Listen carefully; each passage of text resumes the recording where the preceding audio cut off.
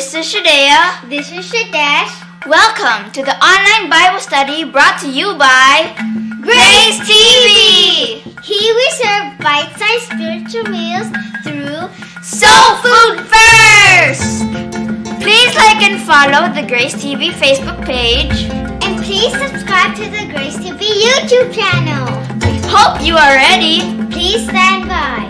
Season 3 of Soul Food First is about to be served.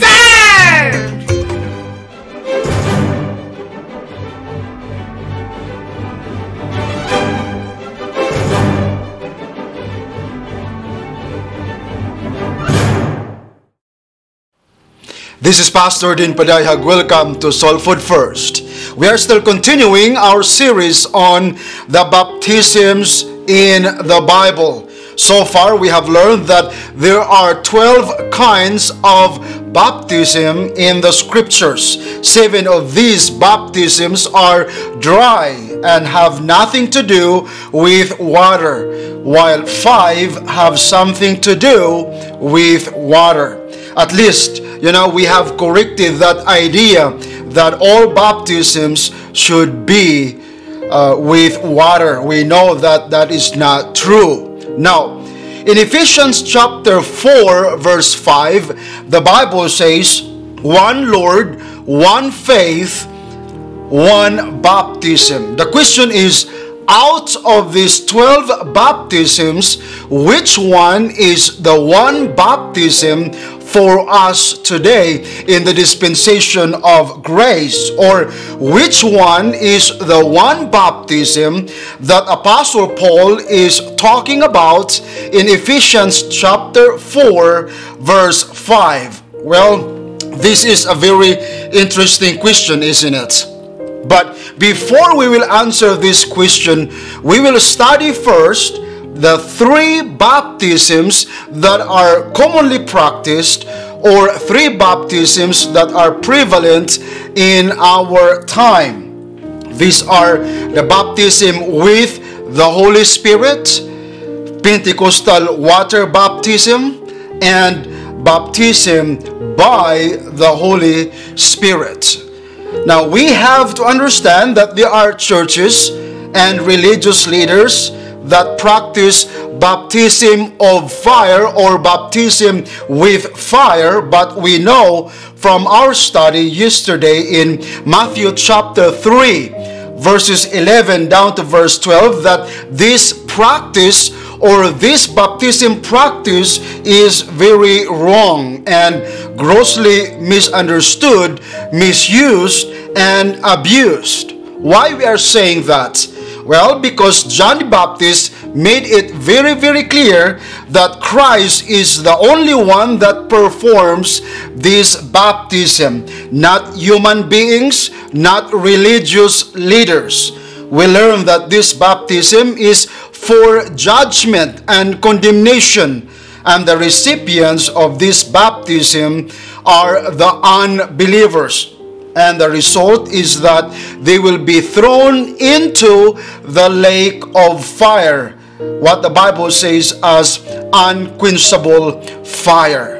So, if people are practicing this baptism of fire or baptism with fire, it is a sign that they do not understand this baptism at all, and they are misusing the scriptures. That is applicable also with the baptism with the Holy Spirit. Again, if we go back to Matthew chapter 3, verse 11, it clearly says that the one who does this baptism with the Holy Spirit is the Lord Jesus Christ. Not people, not religious leaders. This baptism already took place in the book of Acts chapter 2. And the recipients of this baptism were the 11 apostles of the Lord Jesus Christ. And that baptism resulted to the apostles being empowered to preach the gospel of the kingdom and were enabled to perform signs, wonders, and miracles. So, if we are really going to think about it, we are left with two baptisms. Two baptisms. And these are Pentecostal water baptism and baptism by the Holy Spirit. And why we are saying that? Because again, the baptism with fire, the baptism of fire, and the baptism with the Holy Spirit, both of them are only performed by the Lord Jesus Christ, and no human being, no religious leader can perform those baptisms. Now let's talk about water baptism. Where did it start? You know, some people think that water baptism is a New Testament teaching brought by John the Baptist. Is it true? What does the Bible say? To understand water baptism, beloved, let's go back to the covenants of God with the people of Israel. Number one, God promised Israel a king and a kingdom. Let's go to Isaiah chapter 9, verses 6 down to verse 7. The Bible says, "For unto us a child is born, unto us a son is given, and the government will be upon his shoulder, and his name will be called Wonderful, Counselor, Mighty God, Almighty Father," or Everlasting Father, I should say, "Prince of Peace. Of the increase of his government and peace, there will be no end upon the throne of David and over his kingdom, to order it and establish it with judgment and justice from that time forward, even forever. The zeal of the Lord of hosts will perform this." And then in Daniel chapter 2, verse 44, the Bible says, "In the days of these kings, the God of heaven will set up a kingdom." This is the kingdom of the Lord Jesus Christ, the King of kings and the Lord of lords. This is the promised earthly kingdom that God is going to establish.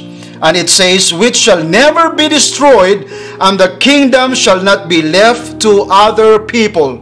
It shall break in pieces and consume all these kingdoms, and it shall stand forever." That's the kingdom, again, of King Jesus that's going to be established in Israel. Number two, these promises that God made to the nation of Israel, they are guaranteed. Let's go to Romans chapter 11, verses 25 down to verse 29.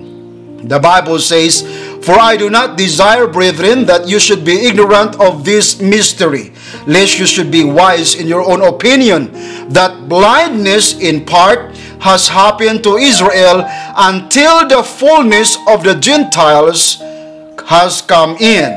And so all Israel will be saved, as it is written, the deliverer will come out of Zion, and he will turn away ungodliness from Jacob. For this is my covenant with them, when I take away their sins." And here's the promise of God to the people of Israel, that they will be saved. Verse 28, the Bible says, "Concerning the gospel, they are enemies for your sake. But concerning the election, they are beloved for the sake of the fathers. For the gifts and the calling of God are irrevocable." Let's go to number 3. In the kingdom program, all Israel will be ordained as priests. Let's go to Isaiah chapter 61, verse 6. The Bible says, "For you shall be named the priest of the Lord. These shall call you the servants of our God. You shall eat the riches of the Gentiles, and in their glory you shall boast." Revelation chapter 20, verse 6.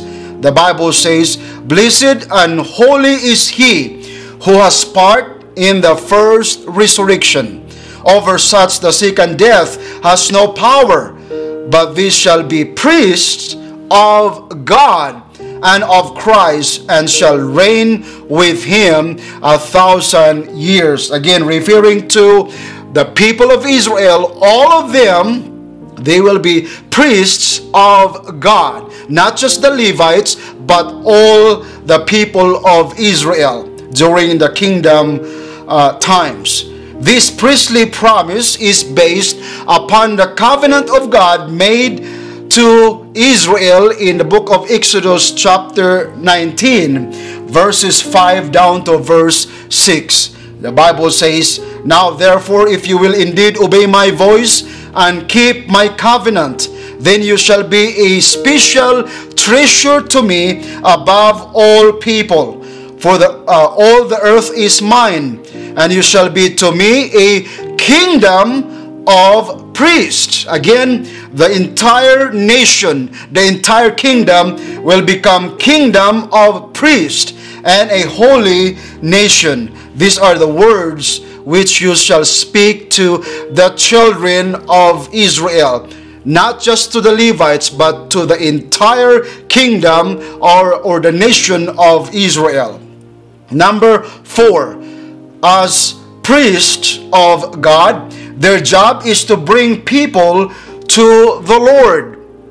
Zechariah chapter 8 verse 23, the Bible says, "Thus says the Lord of hosts, in those days," that's kingdom days, "10 men from every language of the nations shall grasp the sleeve of the Jewish man." That is 1:10. 1 Jewish man, 10 Gentiles. And then this Jewish man, what is he going to do? The Bible says that he is going to bring these Gentile people to the Lord. It says, "Let us go with you, for we have heard that God is with you." Number 5, as priests of God, they had to be water baptized or to be washed with water. This is based on the commandment of God to Moses in Exodus chapter 29 verse 1 and then verse 4. The Bible says, "This is what you shall do to them, to hallow them for ministering to me as priests. Take 1 young bull and 2 rams without blemish," meaning perfect. And in verse 4 it says, "And Aaron and his sons you shall bring to the door of the tabernacle of meeting, and you shall wash them with water." And here is that washing.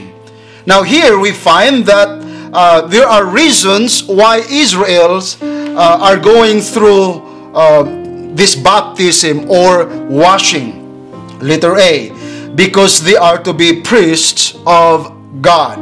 Not just the Levites are going to be priests, but also the entire kingdom. All other tribes, they will also be priests of God. As a nation, they will be priests of God.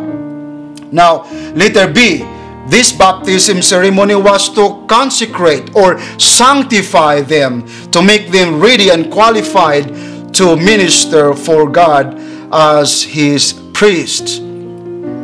Letter C, the priests of God were to be ceremonially washed or to be cleansed with water so that their sins will be ceremonially cleansed away. This washing and this baptism is carried over throughout the dispensation of the law, as we will learn when we continue this series. Beloved, tune in next week as we continue talking about water baptism and the baptism by the Holy Spirit. We will compare these two baptisms together as we continue. Thank you very much for watching.